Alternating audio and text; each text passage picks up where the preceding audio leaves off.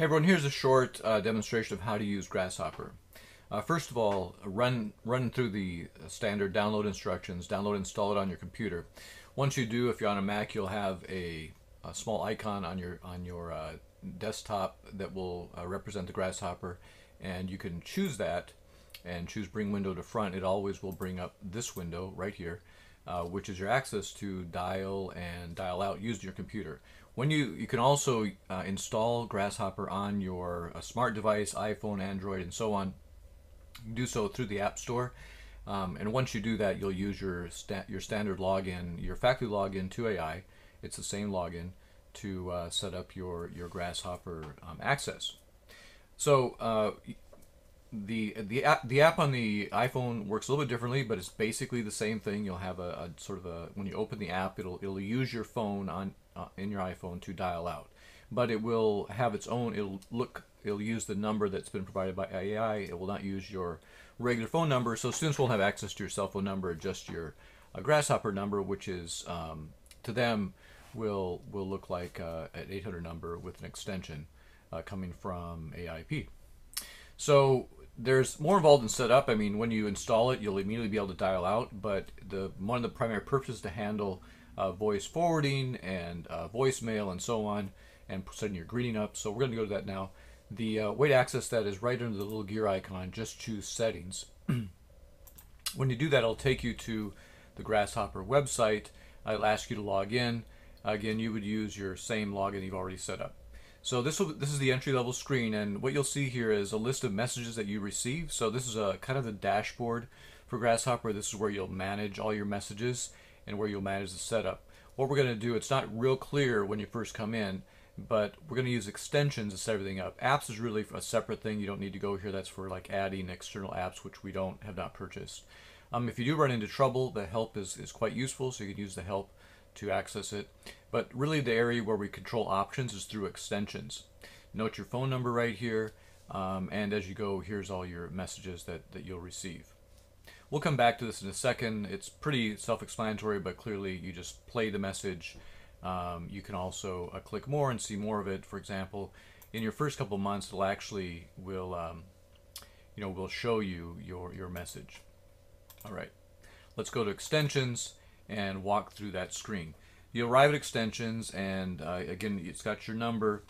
If you set up a forwarding number, then it has that there, and then you can edit. So you can always forward your calls, and you can do it in a way that makes sense for your work hours. So you click edit, and once you do so, you'll be at a page where you can control your settings.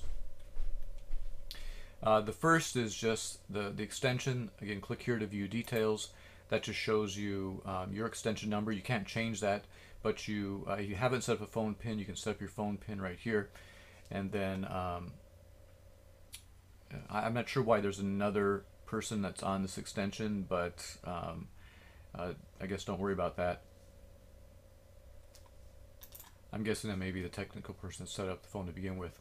So you have your extension name. That is something that you can change. You enter your time zone here if that's not correct, and so on, and just save it at the end. So that's a fairly easy thing to set up. Nothing complicated there. Next is forwarding the phone. So this is call forward is turned on. I mean, so you just click off or on to turn it on, and then to edit it, you go to edit, and here's where you then control the settings for forwarding. So you don't need to answer your calls through Grasshopper. You can call out through Grasshopper when you're, say, doing your student calls. But when you receive calls, you can just transfer to any phone you like, and you control when it actually forwards through. You can set the amount of ring time that it will go for, and then you have three options for how Grasshopper is going to handle the call. Now, if you want to know they're coming from Grasshopper, I'd suggest using calls will be announced when you pick up. This way you know that it's actually coming through Grasshopper. Otherwise, you'll just see a standard number on the end. So if you choose that option, you'll know it's coming from Grasshopper. You'll know that it's an official work-related call. The other option is basically when you pick up the phone, when you answer, it'll go straight to you. And then third option is that callers will be asked for their name, and that'll be announced to you. So that's another option you can certainly do. This will let you know that's coming through Grasshopper too. Then you can actually set up when you want the number to receive calls. So to do that, you select the options, you click on this menu, and you can do custom schedule, and then just set it up. Again, this is not a difficult thing to do. I think I set up mine for the default Monday through Friday, 9 through 5, and custom schedule. Then you just add time slots for when you're going to accept these calls. So business, if you want to do business hours, that's the most obvious thing to do. Otherwise, you'll just add a time slot. And of course, you have to add in, basically, you're adding the time when the calls will be forwarded. If they're not, don't have a time slot, it won't be forwarded, and you will be, the call will go to voicemail, basically. So if you're not being forwarded, the caller will go to voicemail. Now, you can have a number of forwarding numbers. So if you have a number of phones, say you're a landline and a cell phone, you could actually set them up for Grasshopper to forward to them either in a row or based on different periods. So, for example, you could control one schedule for the week, one schedule for the weekend. I mean, it really is pretty configurable.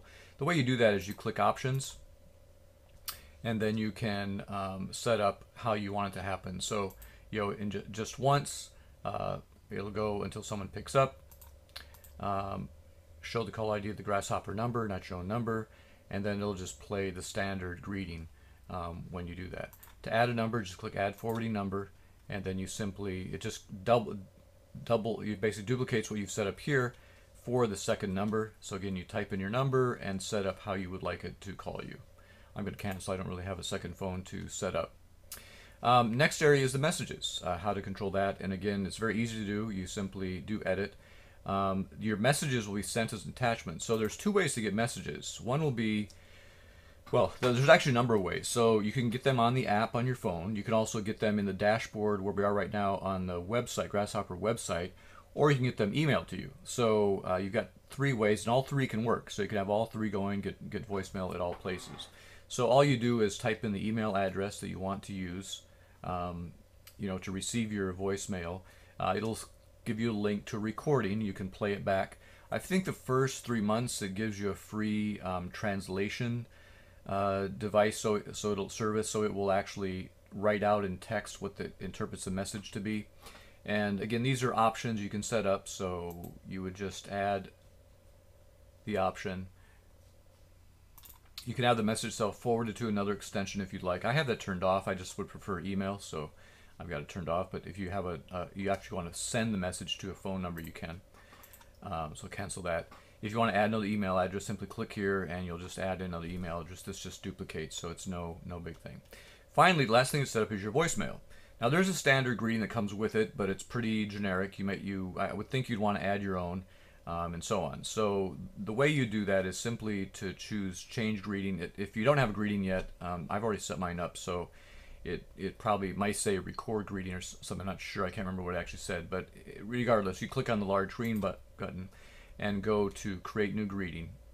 When you do that, it'll then open up a way of recording everything. And you've got a couple options here. You can have a professional read it for you if you want and pay $35.